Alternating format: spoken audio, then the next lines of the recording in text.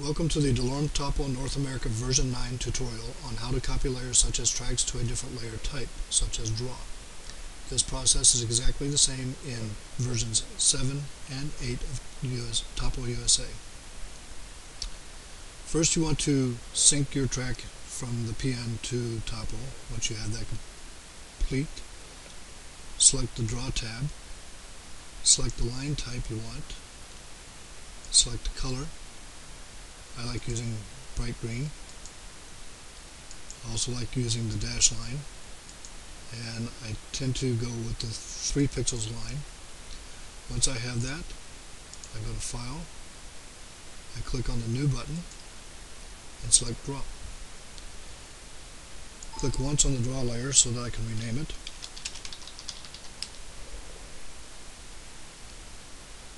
Then I scroll down to the tracks of my choice.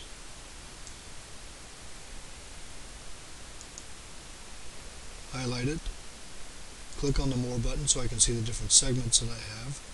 I happen to know that I want to select this particular track right here. I'll right click on it.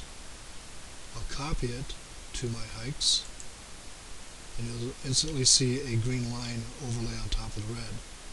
Now I can uncheck the track so that I can see just the track that I'm interested in. Select, I'm going to go back up to my hikes, highlight it once, rename it by right clicking, and in front of the date, because I like to see the date that I hiked it, I'm going to name it Mount Zion. Hit enter to complete it.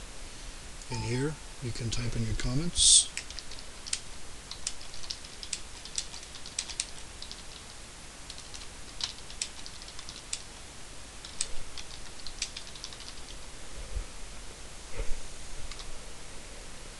And if I had a URL, I could put in the URL for this also, which I might do for my hiking blog.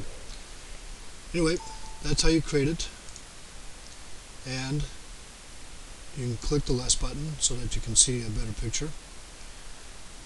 And there's the trail. And you can see it with the full switchbacks. You'll notice that it doesn't match the Topo USGS map very well. That's because of the trail maintenance that goes on all the time and allows the areas to be reclaimed by nature every now and then when it gets too worn out and starts creating too much erosion. Anyway, you can do this with any of your layers from one to the other so that you can manipulate the data better. I hope this helps you figure out how to use your software and hardware to its fullest degree. Thank you.